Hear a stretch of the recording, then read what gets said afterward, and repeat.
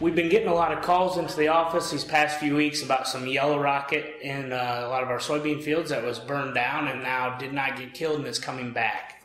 So we went out there to try to investigate, and what we found out there was not actually yellow rocket, but what we've come to know as Cressleaf Groundsel. It's got a lot of other names out there: butterweed, yellow top, golden ragwort, but it's a little bit different than the yellow rocket. Especially when it flowers is probably one of the key characteristics, but it's a completely hairless plant. It's a hollow stem. If you broke it out, you'll be able to see that it is actually hollow, and you'll see the purpling. It's very purple on the stems. When we look down the leaves, there'll be veins of purple that transpire at the beginnings of the leaves and even down through there. But when we get to the flower is very distinct. It's more like the sunflower, a disc and ray type assessment, where we have the center circle part and then actual individual petals that surround that circle as we go through. They're very yellow in color.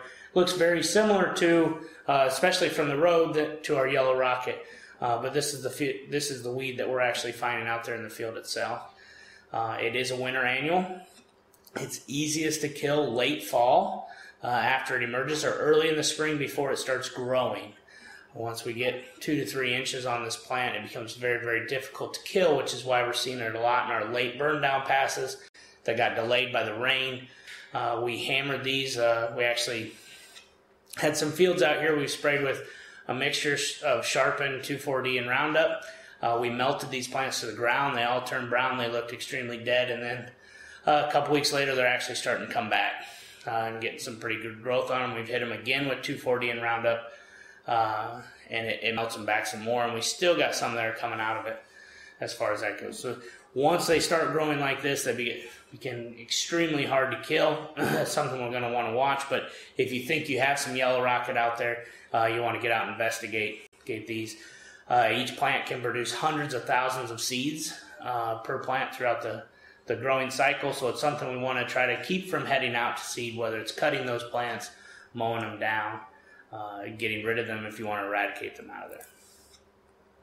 One other probably important aspect as far as this goes is that it is toxic to animals. I think sheep, cows, horses, I think sheep take it the best, but it's toxic, and the haying process, drying it down, does not remove those toxins.